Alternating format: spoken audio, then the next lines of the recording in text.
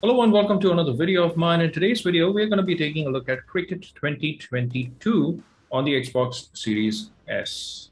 Now, before I get started with the game, there are quite a lot of options that you have in the game. We're going to take a look at some of these options a little later on. So you've got like a home button, you've got a play button, and you've got a create button. So here you can kind of create logos and bats and create stadiums as well. So they have like a template that you can work off of, and you have many options that you can choose from to customize your own stadium, to customize your own bat or logos. There's a touring option, there's a competition designer as well. So in terms of what you can get for this game, well, there's quite a lot on offer. You also can resume any one of your games if you kind of were busy and you had to shut the game down. You can pick right where you left the game. So you have an option of continuing the game, just like I'm going to show you one of these games that I was playing, an India-Pakistan match. And I'm going to select, obviously, India to go along with. Depending on which team you want to select, you can just put the controller there and you'll play as that team. So here I'm just continuing this particular game. And because India was bowling, so let's start off by talking about the bowling options that you have. Now, I kind of, I've tried batting before, but I've never tried bowling. I was kind of, batting as Pakistan. But here, when it comes to the Indian team, this is the first time that I'm actually trying my hand at bowling in this game. It's pretty easy. I mean, no rocket science. The controls are very easy. As you can see, you have an option of Yorker, you have a full pitch ball, you have a good length ball, and all that sort of stuff. Now, when you go and get into the settings, you do have options to change your camera angles as well. And I will highly recommend that you do check these options out, because by default, when you start off, especially when you are batting, then the camera angle is actually from behind the batsman. It's like you're facing the audience.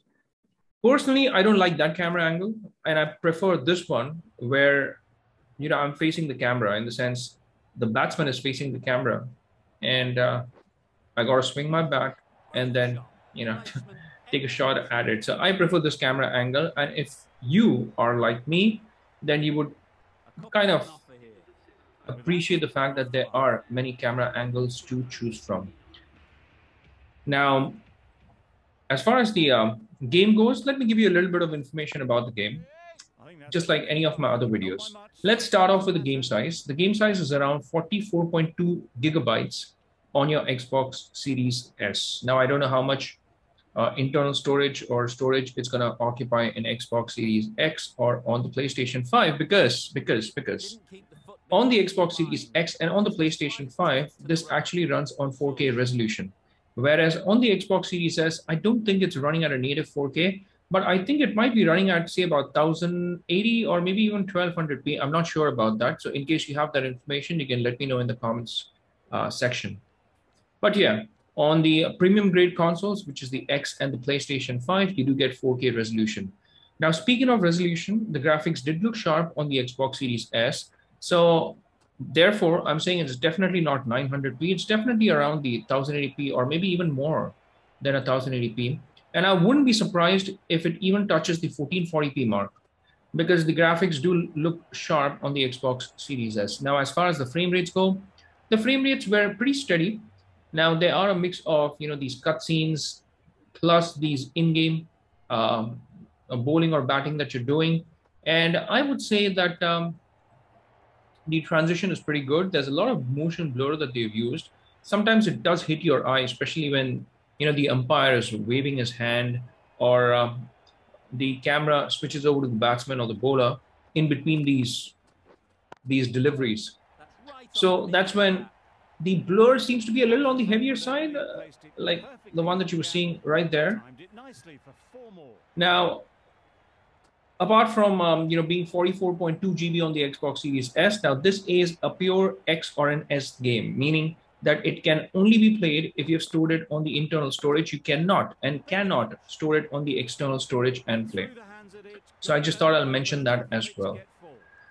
And apart from that, this is an Xbox Gen 9 game. So even if you go into the file info, you would notice that it's an Xbox Gen 9 and not an Xbox Gen 9 aware game, meaning that allows you to store it on your external hard disk or SSD and play it off of it. So this needs to be stored on your internal storage, by the way.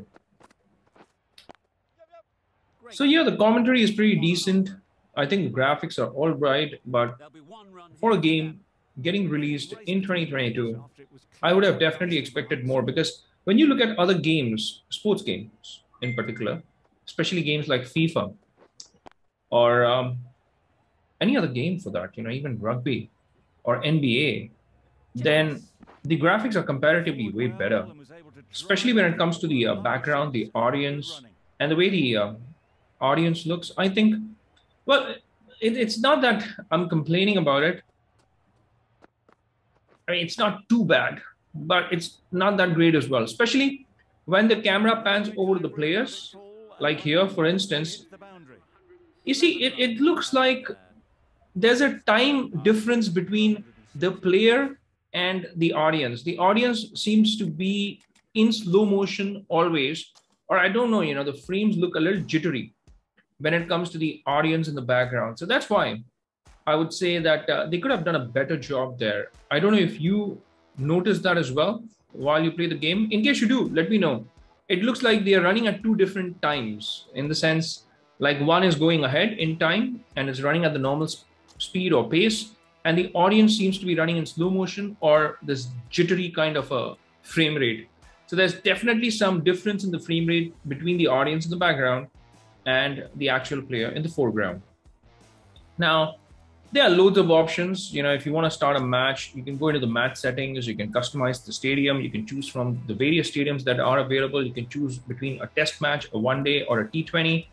So here I've just decided to go along with the Melbourne Cricket Ground. You can even cherry pick the I think the temperature or the climate where you're playing. Load times are very respectable. In fact, they're hardly any. You count till 10, it won't even allow you to count till 10. It gets loaded up pretty fast, so that's appreciated. Now, when the game actually starts, because the previous game was a continuation of one of my save files, so this one I've started a game from scratch. So you can see it starts from this cinematic kind of opening sequence where there's the national anthem playing in the background. You're introduced to the players, you're introduced to the team and the stadium, etc. And the commentators do a respectable job, I would say.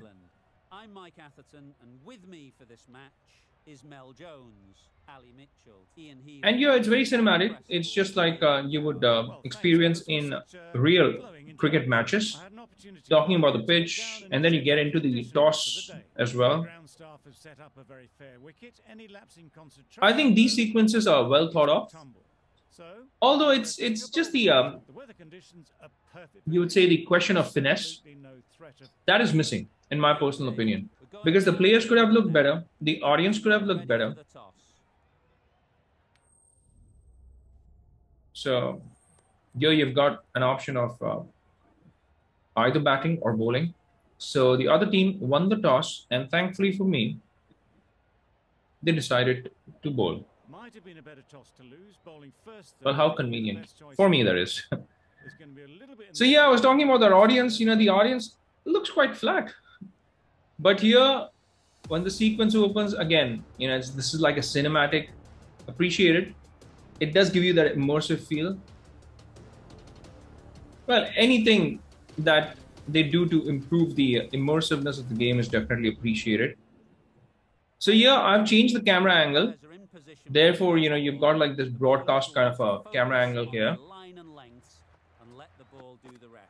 So here you have 4 different options that you can choose from, like an attacking, a precision, or aggressive as well, or to defend when it comes to the batting.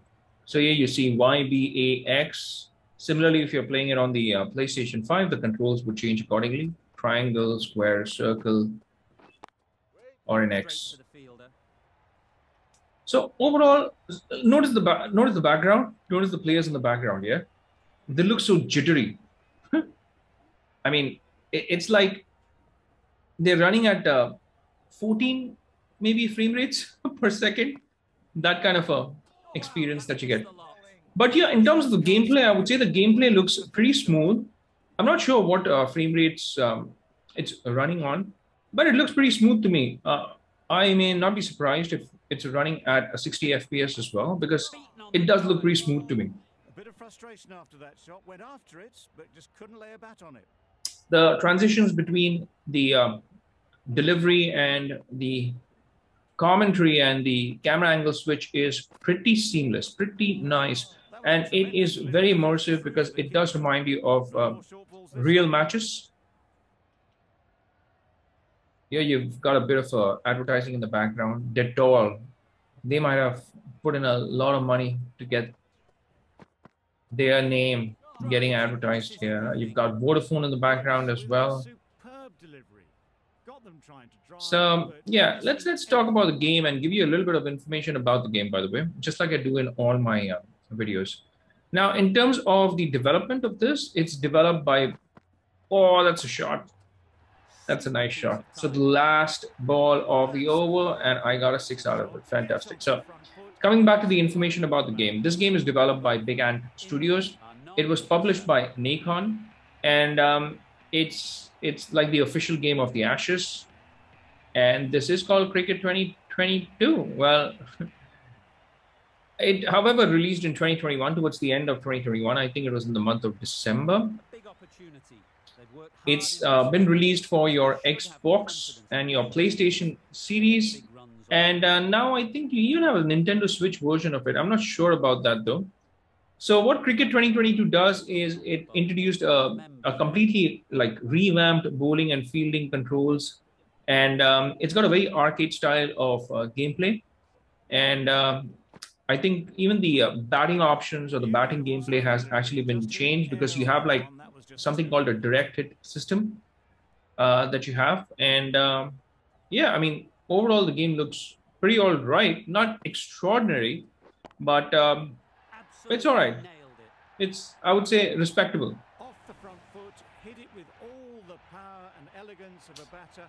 It's just the audience. I mean, that really gets to you. In a sense, just look at them. The player seems to be running in 30 FPS or even 60 FPS, but the audience seems to be running in 10 to 15 FPS. That is so weird. It takes away from that immersiveness, you know. So you've got spin bowling now. I mean, this bowler, he's getting hammered. Now, I'm playing this game on the easy mode, by the way, just for reference. So in case you want to know, there are different difficulty levels as well. So this one is easy. So on the easy mode, even if you don't time it like precisely, you can still get away with it. And just like I'm getting away with a lot of, you know, these deliveries, and I'm hitting every one of them right back to the audience. And here goes another one. Fantastic. Now this one's a 4 though, not a 6. Well, that was a really solid shot. Read the length early to get onto the front foot. Everything so far looks pretty all right, pretty decent. I would say it has that, I don't know if I'm being harsh on it, but it has that sense of mediocrity written all over it. Because it's not extraordinary, you know. I mean, when you take a look at a game and you go like, wow, this looks good, you're not going to have any of that. Not in this game. In this game, you're going to take a look at it and you're going to be, okay, all right. So this does this, okay. It looks like this, all right. So that kind of an experience is what you're in for. And that's why I said, you know, it has mediocrity written all over it. I haven't even seen how this game has been rated, but I bet it's going to be somewhere in the between 4 to 6. Because if I were to rate this game, I'd probably give it a 6 because, hey, I'm a little easygoing, you could say. And I'm a little kind when it comes to rating video games. So I would give it probably a 6 out of 10. Because you do have a lot of options. But then again, you know, I mean, it's all about that label of mediocrity that you will come across. Please don't get me wrong. There's nothing wrong with this game. It is quite all right. I mean, it gives you the stats after each over is bowled. The commentary is pretty all right. It's, again, not extraordinary. It's right in there. Not great, but not bad as well. Ooh. A All right. lovely delivery. Got it in short and surprised them. They'll be happy only one of those is allowed. All right. So, I mean, if you just like to move your bat around and and if you just like hitting into the That's a wild one. Nothing audience, about that that is shot, a just 4 or a not 6, timing it at all. Poor play. play it on the easy mode is what I would say.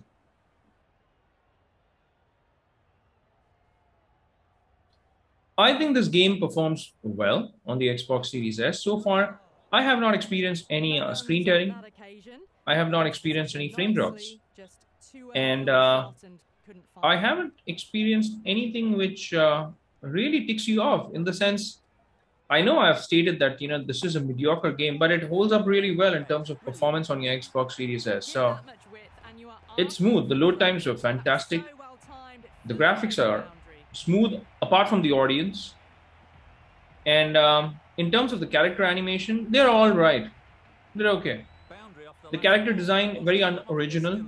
They look like templated characters that you would get on something like Unity Game Store, etc. So it does look like that. Well, the positive thing is that you have character customization options, which I'm going to get into as well. So you have an ability to customize your character as well. That's a good thing. That's a plus. Now, speaking of options, there are loads and loads of options here. Now, if I go over to create, like I was saying, you have an option of creating stadiums. So let's try to create a stadium. You can either manage or create a stadium. So if I get into creating a stadium, so here you have an option of creating this. Now you have different options that you can choose from. But starting off with, you can move your stadium wherever you want to place it. So you can move the object. If you come out of the, you could say the boundary, then it will give you a red outline. So that means you can't place it there. So here you can actually play around with the shape of the stadium. And yeah, let's go for long. There are different stadium presets as well. So these are like default designs in the system, and you can choose one of them from there. The pitch size, the grass style. So I think there are a few options that you will appreciate. Again, nothing like the stadiums that you get on FIFA, by the way. It doesn't even come close when it comes to the quality of the design. You can name your venue as well, blah blah. So yeah, you do have a few options here or there. And this is just the stadium creator, by the way. So I'm not gonna save this. I'm just gonna move out of here. And then you have an option of creating logos or creating back as well. So here you can choose a make, you can choose the brand, blah blah, and then you come down, you can choose like the model. There are 5 that you can choose from. So there are a few options that you will appreciate. Hey, at least the good thing is that it's there. In a lot of cases, you would not even find these options. But the good thing here is that the option exists. That is important, that it exists. Now, I understand that it's a mediocre kind of a experience that you get, but hey, at least you have it. You have a player manager as well. You can manage, or you can even create a male player, like I was saying, right? So here, let's go into creating a male player. So you have customization options as well. You can customize the appearance. You can customize the personality, the skills, the perks, the proficiencies, even the equipment, down to the equipment.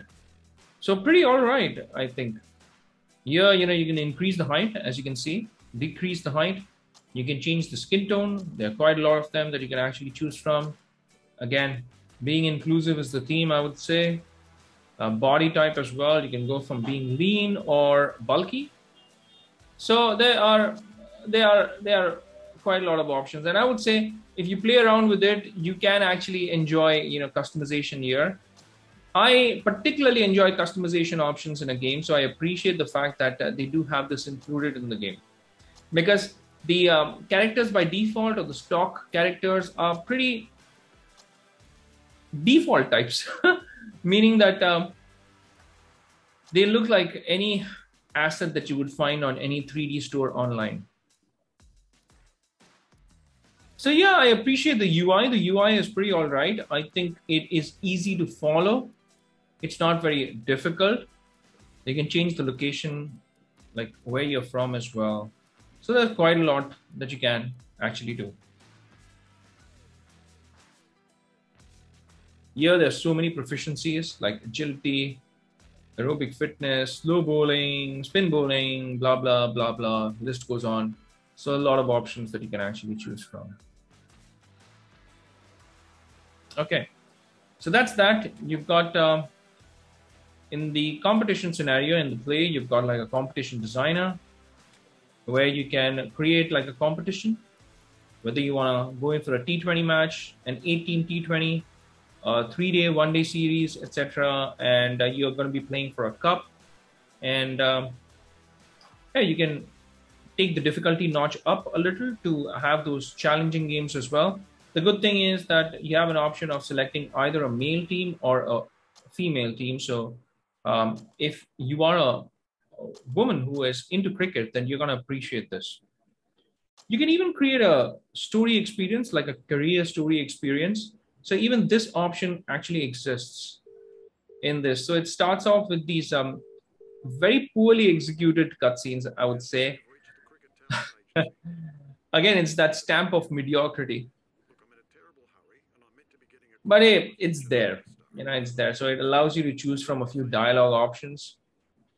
And I'm just going to go along with my name is Jed Foster. You could have changed your name right there if you wanted to. Here, if you personally ask me, this background, this setup, it actually looks like a mobile game. It doesn't even look like a console game here. And there are a lot of games on mobiles, on iPads now, which has actually caught up to console gaming as well in terms of graphics. And this one looks just like a mobile game, if you ask me. So, hey, it is what it is, right? And I'm just passing on my experience over to you guys. The rest is up to you to decide if you get to download it and play it. By the way, speaking of download, this is available on Xbox Game Pass, so you don't need to pay anything extra in case you want to download it. My suggestion, download it, give it a try. If you don't like it, hey, you can always delete it. But if you're a cricket fan, if you're a cricket lover, if you're into sports, especially cricket, then I would say that definitely give it a try, because you don't have to pay anything extra. It's included in the Game Pass. And if you don't like it later on, you can always store it on your external storage in case you want to move back and forth between playing this and not playing this, or just delete it overall.